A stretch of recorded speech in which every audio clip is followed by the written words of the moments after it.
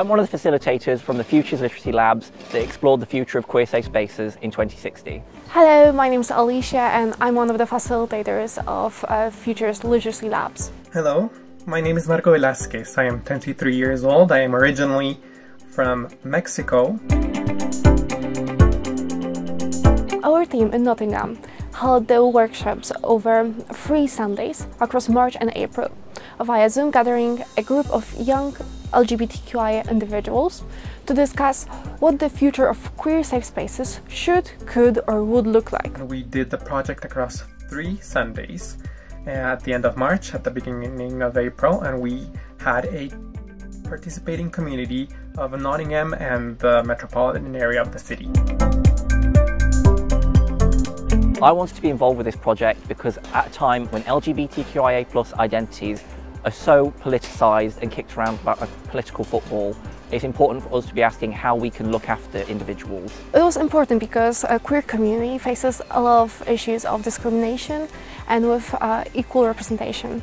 We hope that projects such as ours will help to raise awareness and encourage people to seek solutions for current issues. I come from a country where I can see how the queer community is still very oppressed, and the rights and the opportunities that members of this community have are far less than those for other people who do not identify as LGBTQ+.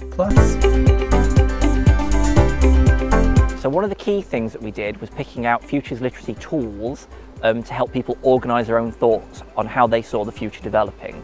We also had to develop a reframe scenario, which was a sort of twisted version of the future that was going to be interesting for people to explore potential things that weren't very likely to happen and they might not have been happy about happening, but it was an interesting way to see how people saw the future coming to them.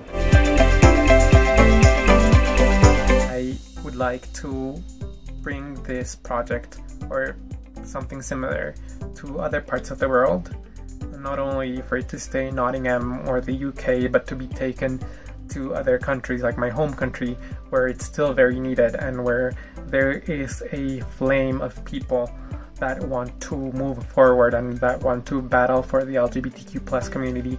We plan to take our research to LGBTQIA Youth Conference in Paris, so we can share what we've learned from other people, and together we can brainstorm on solutions and on how can we improve the future. So we hope to take our research to local businesses, charities, educational facilities and the council and get them to make queer safe spaces safer. Simple things like seeing more LGBTQIA+ people in positions of power may help younger generations feel more secure in a modern society.